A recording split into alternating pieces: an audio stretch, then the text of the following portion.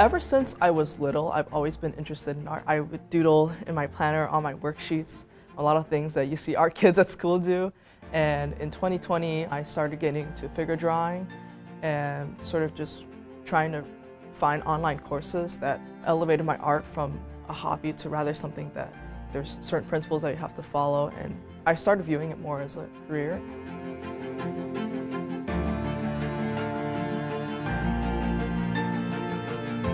I first started formal training in art around 2 years ago when I learned acrylic painting with my private art teacher.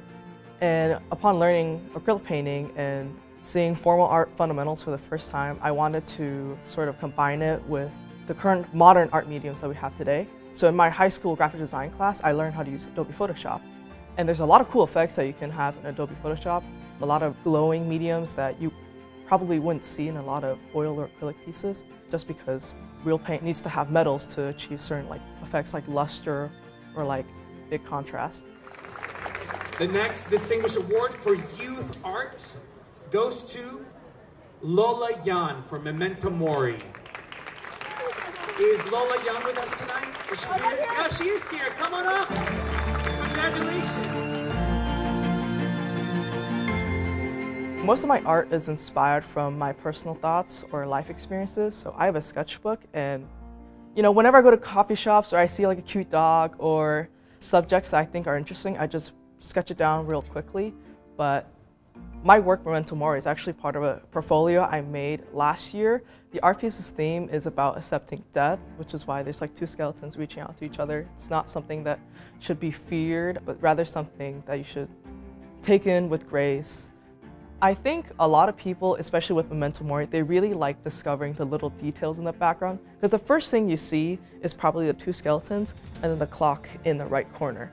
But I did add many little elements in the back, like the rays shooting out of the earth, and there's also little skulls, and I had some melting clocks in the background as well, which is inspired by surrealist artists. And I think people really enjoy just taking a look at it for the first time, and you look at it the second time and you discover, oh, there's a lot more things that I also missed. And I think people also think about how death is as a theme. Maybe they've suffered grief before. Thinking about a painting that depicts death as acceptance can really stick with a lot of people.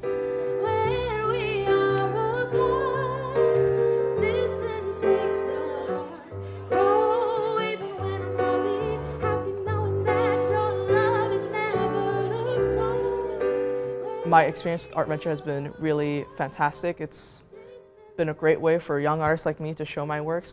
But I would say it's a great program for adult and young artists, and I encourage everybody to join. Join for the sake of it. If you're here, that means you're already enough. You already did a lot. But I felt very ecstatic. I couldn't believe that my name was called.